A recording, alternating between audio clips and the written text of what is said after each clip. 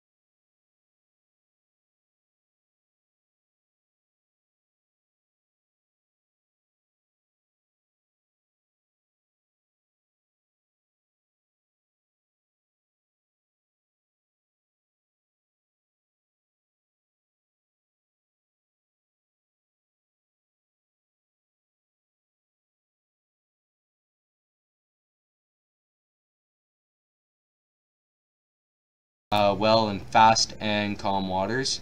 It's basically like a cork when you try to fish it. It's yeah, you can't really, it's hard to sink these flies. Trust me. Perfect. So, you want to go down or? Yeah, we can go down. Or? You got her, buddy. Okay. I'm just gonna make sure we got this thing's. Man, it's always interesting that first couple flies. Yeah. And you know what? I remember when we first dialed in our other computer, it took a couple trips here before we got everything figured out. But you know what? That's a beautiful tie, buddy. Beautiful fly. And I can see that working very well.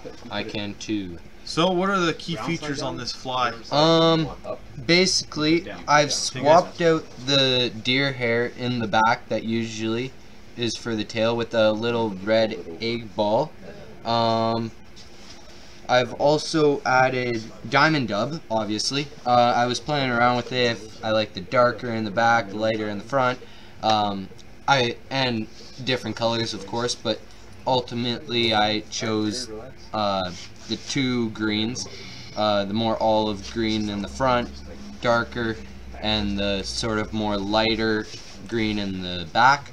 It's also usually tied with a yellow back tailpiece, I guess, with yellow copper wire. I got red copper wire, or not red wire, but I got copper, but red wire. And I got a little bit like longer, not grizzly hackle, which is usually used on these, but I got a woolly bugger packet, which just is a little bit longer hackle, which it's pretty good. Perfect. Well, let's get to tying this beautiful fly, buddy. Okay.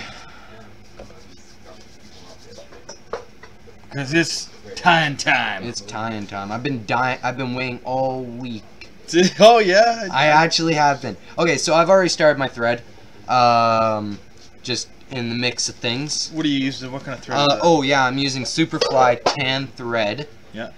What is that? A 6/0? 6/0. Yeah. 6/0. Okay, so I've tied it all the way down to the bottom. Now I'm gonna take some of my Simo laser dubbing red.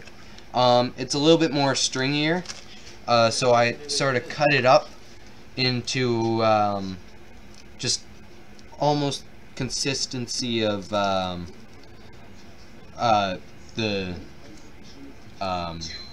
diamond dub. Sorry. And I'm just gonna sort of roll that on there. Actually, I'm just gonna stretch it out a little bit, and with this fly, we're gonna be putting on sort of sparser amounts, just because it just makes the fly a whole lot better.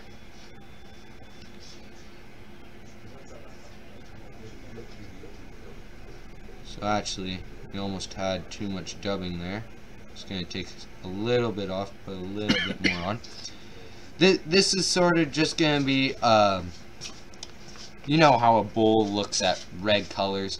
This is sort of acting like the same thing. Hot spot, baby. It's a hot spot, exactly. It's just going to attract the fish. Fish is gonna see the rest of the fly, and they're gonna want to eat it. Maybe not as fiercely as a streamer, but they will want to eat it, and you're gonna have a fun time fishing this fly. Trust me on that one. Okay, so now we've got sort of the ball on there, right? And I'm just gonna wrap my thread about halfway up the hook shank. By the way, I'm using a Daitachi size 8 hook. This is good for nymphs. It's good for stimulators, obviously. It's a good all-around hook. I really like these hooks so far, just fly tying and fishing them. And I'm gonna grab a good chunk of my red wire. Been sort of using red wire lately. I've just really liked it. And I'm just gonna tie it in right at the top of the hook, or right in the middle of the hook shank. And this is sort of where we're gonna also be putting in the deer hair, which is, I find, one of the more important parts where you place the deer hair, because you can either have a longer head or a shorter head.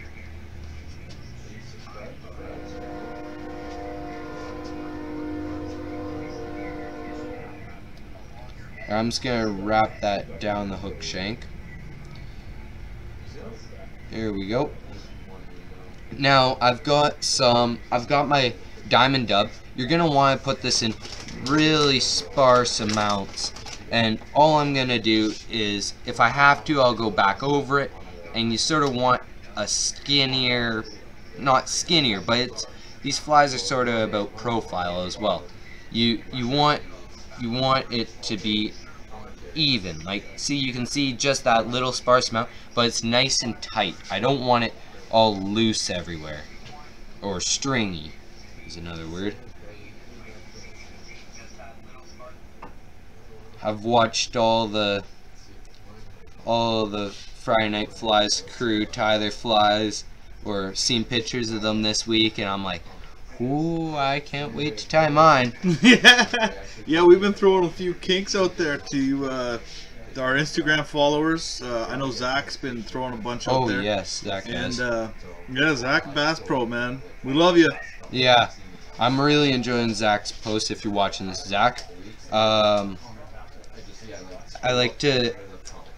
growing into more of a streamer lover as steelhead season progresses. Start moving a little bit further away from that trout aspect, even though I do enjoy trout. For a lot of people, I like to fish for food. I also like to catch and release, but it's one of the main reasons why I fish lakes around here, is because you're allowed to keep them, and I just enjoy fishing in general. So I'm just basically putting my dubbing on nice and sparse, like as you can see. And the reason we're doing this and we're not putting in the hackle first is because it's a little bit more challenging to sort of tie everything in at the back. It's not really natural. Okay, there we go. So now I'm gonna take some of my woolly bugger packet. Now again, I said this was a little bit longer than grizzly hackle. It's not as sort of, But grizzly. yeah. Bye. Okay, so let me pick a nice one. There we go. So I got sort of like a brown grizzly hackle. I'm just,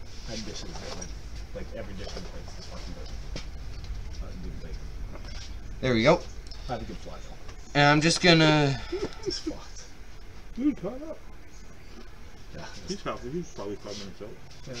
there we go. And I just sort of took a little piece off the end.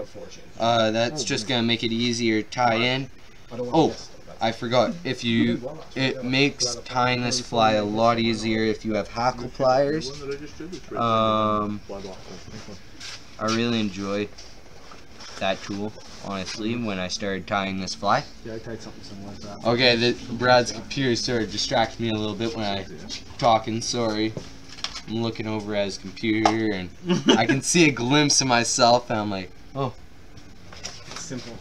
Okay, so now I'm gonna wrap this down, and I want nice even wraps. I don't. What day is your tours on? Tuesday. There we go. Thursday. Friday in here. And I don't want super thick sort of wraps. That's all gonna get covered up by the deer hair, so I'm not really worried about that. I want nice even wraps, but I don't want this hackle to be super thick. I'm gonna wrap it all the way down to the red egg. Now I'm gonna take my red wire and I'm gonna counter wrap it, and it's just gonna help lock all these fibers in place, the hackle, everything. I'm just gonna sort of zigzag it back and forth to try and free up. I'm gonna also be taking my bobkin or needle or whatever people like to call it, and sort of freeing up some of the hackle pieces at the same time. You can also go through after and free them up. Again, I'm trying to get through this wire a little bit. I don't want super close wraps because this is a dry fly, obviously, and dry flies do not like to be weighed down. And you can see now the hackle's sort of gone everywhere. So that's where at the end you're gonna want to just Pick some of it out. Pick some of it out, exactly. There we go. And now I'm just gonna cut off the excess. I've donated a pair of old scissors, dull scissors. To doing this, I just find when it's a little bit easier to do it. Tie it down, and now I'm gonna also cut off the tail. Good. And I'm gonna wrap back to where it catches. For that rifle. Please. There we go. And don't put that don't put those pliers away yet, because you're gonna be using them again if you're tying this with me live.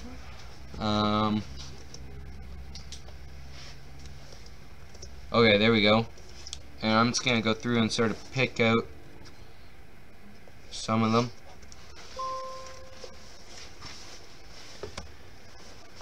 Okay, there we go. Now I'm gonna take my deer hair. You could use thread wax or dubbing wax for this. I don't have any with me at the moment. Sorry buddy, Rich Woodhouse is wondering how long you've been tying for. I've been tying for, I guess, about a year and a half. Honestly, now, how long have you been seriously tying? A year and a half, okay. Okay, so there you got it, year and a half. I'm just gonna put that in my tip stacker. No, I actually have been tying for a year. I believe you. Man, most people wouldn't be able to tie that if they were just starting, if you know what I'm saying. Yeah. But with the guidance of Scott Boulder. Oh yes. Scotty the Boldest and Friday Night Flies crew here, FridayNightFlies.com. Exactly. You can catch on pretty darn quick. Yes, I can. Okay, so now I've got my tips all straightened out, and I'm just gonna pick out some of the more looser fibers. I want the tail to go about. I want the tail to just be at the end of that ball. The wing. Or the wing, sorry. The wing, man. The wing. The wing. Okay. There we go. I'm gonna, like my fly, I think I tied last week, or the week before, the caddis. I'm just gonna make a light, and I'm just gonna slowly get tighter and tighter and tighter. And these are sort of overlapping wraps. It's not bad. How many shows have you done on Friday Night Flies now? I think I've done about 2 months worth now. So what, 8 shows or something? 8, yeah. Roughly 8 shows. That's unreal, man. Hey, I enjoy it. It's what I look forward to every week, honestly. I'll come home after hockey games at 10 o'clock, 10:30, 9:30, and I just want to fly tie. That's honestly. We gotta put those flies to work this summer, kid. Oh yes, we will. Those fish are in trouble. That's all I can say. Those fish are in trouble. And I just sort of held back these hairs because I don't want these sort of bad hairs to get in the way. You know what, Scotty? We gotta get this young feller here dialed in on tying egg patterns. Yeah. Because I know how many of those. Into production. Yeah. You know how many of those I go through in a fall? Oof. Oh, I can believe it. Yeah, Rich is giving you a little bit of a shout out here. He says the kid's soaking it up, fun to watch. And Willie 47, he says enjoy his tying. So Sweet, thank you. You got some fans out there, buddy. It's nice to hear. It's funny, I talked to some of the exchange students and it's like, do you know what fly tying is? Do you stick a dead fly on a hook and tie it in? And so it takes a while for them. Even Canadian kids, like kids in my class, they're like, so what do you actually do on Friday Night Flies? Do you tie a dead fly in? And it takes some explaining. Honestly, it does. Yeah, well, they're probably thinking, No, what the hell's wrong with this kid? He's not. animals. He's not going home to play on his Xbox. Exactly. You know, he's going home to tie flies. You got your priorities straight there, young man. Well, honestly, a lot of the kids in my class, bike, ski. Some of them live on farms. So it's not like we go home and play Xbox, but there is a lot of kids that do, and I just can't stand doing that. Okay, so now I've got my woolly bugger packet again. No, let's try and find a nice or skinnier one to tie with. You want the head to sort of Show be them what you're doing. I saw you're bending the hackle there. What are you doing there? Okay, so when I bend the hackle, it just basically gives me a gauge of how long the fibers actually are. That's an important part, man. It These is. people that are watching need to know that stuff. Yeah, that is a big part of it. I should explain that. Yeah, if you don't do that, I've made mistakes where I've bought packages of hackle and just fly tying materials and got home, got everything set up, got halfway through the fly. Oh, wrong material. Hackle's too big. Yeah. I swear I've spent well over $100 in wrong material. And Brad's happy to sell it to you. Oh, yeah. Yeah, I know he is. Sheridan and Riley, Brad's other guide, actually started placing bets on what time I'd come in here at to come and get it. And I'm usually just at the nick of time. Okay, so now we've sort of got that sort of lighter dubbing in. I'm going to take that more darker olive, and I'm just going to, again, it's sparse sort of dubbing wraps. If you have to go over it twice, go over it twice. The sparser it is, the better. I usually like to put too less than too much, because when you put too much, it just throws the whole fly off, like right there. You know what the famous saying for fly tying is, bud? Less is more. I know, exactly. Just, man, when you get that figured out, son, I tell you right now, you're going to be making nothing but great flies. And to be honest, I've learned, I pretty much learned all my fly tying skills from these videos. The first thing I did, when I first started fly tying, I bought a little packet or kit, gave me all, like, the basic tools, and then after I sort of got all those flies down, like the woolly bugger, the the oh man, foam ant, everything, mayflies. I went to these videos just to sort of be creative, and this is how I learned how to fly tie. Again, you want sort of a sparser amount. I tried tying this fly, trying to do it all in one loop, and just gotta tell you, it didn't look good. Okay, there we go. And now I'm gonna take my hackle pliers again. The only time you really put dubbing on thick is if you're gonna pick it out, and that's exactly. You want to fill. Yeah. So I'm just gonna wrap again, evenly up the, or down the hook shank. Up, down, same thing. Towards the eye. Towards eye. And I want them nice, evenly spaced.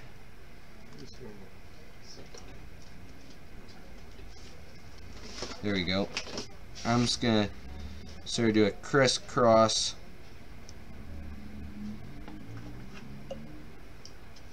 There we go. I just broke off, so I want to get this tied in quickly. Nice save. There we go. Nice save. Yeah. I'll have that happen to me, and your heart rate just goes up. If it's gonna happen, it's gonna happen while you're alive. Yeah. That's Scott. That was his last fly. Okay, so now I'm just gonna take my whip finisher. I tried that finger thing that Jordan did last week. I maybe got one knot in. It didn't work out well for me. I'm not going heavy on the whip finish. The eye is already fairly crowded. And I just hate it when you're cold, you're wet, but you still want to keep fishing, and you can't get the tippet or the leader through the eye. There we go. That's pretty much the finished result. I'm just gonna sort of pick out some of these extra fibers and trim off the ones that didn't. I like the saying that Jordan said last week from Pacific Anglers: you can tie flies for fishermen or for fish. It's a fly tying for me is for tying flies that fish are gonna eat. You're not gonna spend 3 hours on a fly and put it out in the water. Well, maybe Scott will. Yep. Well, you know what? I want to, while we're here, somebody's just asking us, Goonk or Goonk. He just asked us what vise we're using here. That one is Griffin Cam Over. It's one of their older stuff. It's not a full rotary, but I just got word today that our good friends over at Griffin are sending us a brand new rotary vise. Yeah. That's right, baby. So anyhow, we would like to thank those guys. We'd also like to thank Superfly as well. While we got the moment here, the quiet time. Yeah, the quiet time. And then I'm gonna let the kid go back at her here. So we'll go up top. That's your tie. That's that's a stimulator from hell, man. That thing is gonna kill him. So we'll go back up top here. Okay, so that was my stimulator variant. Always forget that word for some reason, but yeah, that was my variant. I probably this fly isn't a super hard fly to tie once you get going. Like it's not hard to tie, but man, that thing is very effective. It is very effective. We use it for it's a stonefly adult right there. Yeah, plain and simple. I've seen them tied with like an orange body to cover the bases of a salmon fly. Exactly. There's a few different things and it's just a big, juicy, dry fly. Yeah. So anyhow, we'll get ready to sign out here, buddy. Okay, hold on. I wanted to make a quick thank you to the Friday Night Fly crew for letting me do this. I was thinking about it this week. I wouldn't be able to do this sort of stuff without them. You know what? Your sister's here. You can come on around the back here for a quick second here. You know, this is the one we're always giving shout outs to. Yeah. She just happens to be your twin. My twin. She's definitely better looking than you are. But that's easy. You gotta always say that about girls anyhow. So anyhow, come on in here, big sis. Let's get your... Oh, there you are. There. Yeah, you can see the similarity here. So anyhow, we're ready to sign out here, homeboy. Okay, see ya. Have a good night, guys. Oh man. Only your goldfinch. I know. Man. See that, man.